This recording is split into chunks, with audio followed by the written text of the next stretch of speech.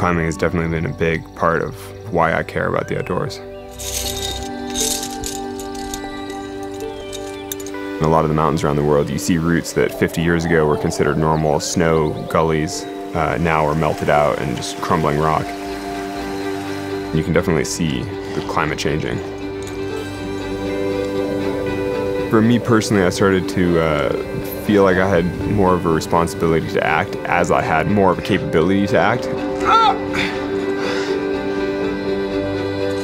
You know, maybe in 2012-ish or so, I was starting to become, you know, a little bit more successful as a professional climber. Basically, I was able to make a little bit more than I needed to eat. And, you know, I was still living very simply in my van, and so I was able to start donating a lot of that money to environmental nonprofits.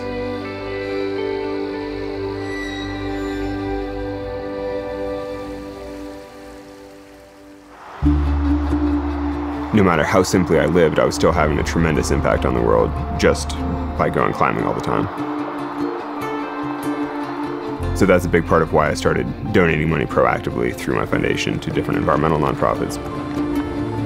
You know, I basically was doing my best to balance that.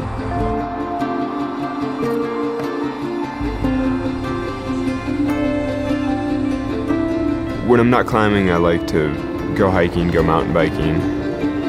I mean, it's sort of all on the spectrum of climbing because I'm still in the mountains, typically going uphill.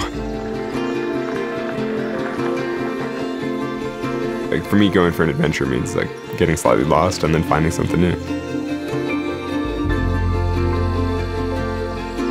You know, maybe hiking somewhere I haven't been before, or, you know, doing some kind of climb I haven't done. It has been pretty great to suddenly have a viable option to take an electric vehicle into the mountains.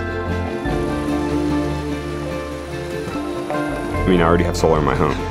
Just like, oh, harness the power of the sun, use the sun to drive to the crag. It's awesome. Nice work. This is the future.